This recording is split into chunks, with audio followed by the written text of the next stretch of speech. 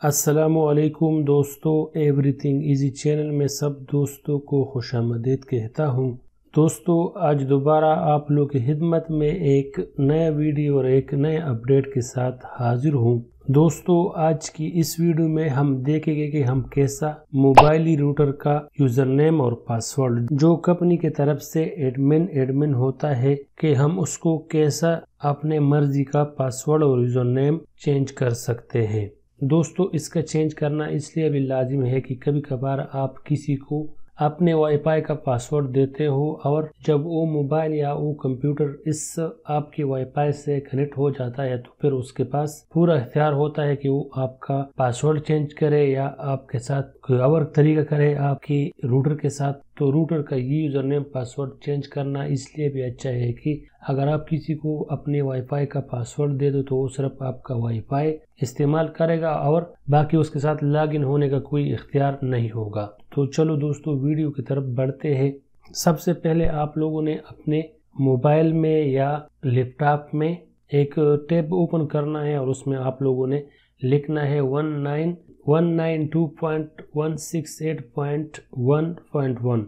ये अगर आप लोगों ने लिखना है या इसके लिखने की ज़रूरत नहीं है, मैंने नीचे लिंक दिया है। आप मोबाइल इस्तेमाल कर रहे हो या STC या जेन कोई भी आप लोग इस्तेमाल कर रहे हो, उस पर जो नीचे लिंक है उस पर क्लिक करें। आपके पास जो भी इंटरनेट हो उसका होम पेज आप लोग के साथ ओपन हो जाएगा। तो दोस्तों, आप लोग देख सकते हो मैं मोबाइल इस्तेमाल कर रहा हूँ अभी, तो मेरे साथ मोबाइल ही का होम पेज ओपन हो गया। इधर दोस्तों यूजर नेम में भी आप लोगों ने एडमिन लिखना है और पासवर्ड में भी आप लोगों ने एडमिन लिखना है और उसके बाद लॉगिन पे आप लोगों ने क्लिक करना है। दोस्तों, जैसा आप लोग लॉगिन के ऊपर क्लिक करोगे तो आपके पास ऐसा कुछ ऑप्शन आ जाएगा। तकरीबन 5 से 6-7 ऑप्शन हो गए, जिसमें दोस्तों अगर आप लोग देख सको तो मैनेजमेंट लिखा है, डिवाइस नेम जिधर लिखा है, जो चाबी का निशान आप लोग देख सकते हो जैसा मोबाइल में सेटिंग का निशान होता है, इसके नीचे जो मैनेजमेंट लिखा है इस पे आप लोगों ने क्लिक करना है। उस पे क्लिक करने के बाद दोस्तों आप लोग देख सकते हो इधर वही एडमिन लिखा हुआ है यूजर नेम में और उसके सामने पासवर्ड है। इधर से दोस्तों आप लोग अपनी मर्जी का नाम टाइप कर सकते हो, जो भी नाम आप लोगों को पसंद हो वो आप लोगों ने इधर टाइप करना है, उसमें स्पेस नहीं देना है। और उसके बाद आप लोगों ने अपना पासवर्ड जो आप लोगों को याद हो वो आप लोगों ने टाइप करना है और साथ में दूसरी जगह कन्फर्म में भी आप लोगों ने टाइप करना है।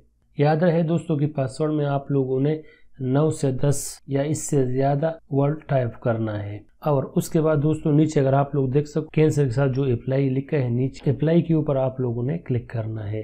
तो जैसा आप लोग अप्लाई के ऊपर क्लिक करोगे तो आप लोग का जो रूटर का यूजर नेम पासवर्ड है वो दोनों चेंज हो जाएगा। फिर आप ही इसी अपने रूटर को कंट्रोल कर सकोगे। इसके अलावा अगर आप किसी के साथ अपना पासवर्ड जो वाईफाई का पासवर्ड है वो शेयर करोगे तो वो सिर्फ आपका वाईफाई इस्तेमाल करेगा और वाईफाई के अलावा वो आपके रूटर में कोई और दखलंदाजी नहीं कर सकेगा। उम्मीद है दोस्तों आप लोगों को वीडियो पसंद आई होगी। इस वीडियो को लाइक भी करें, शेयर भी करें और मेरे चैनल को भी सब्सक्राइब करें। वीडियो देखने का बहुत बहुत शुक्रिया। अस्सलाम वालेकुम।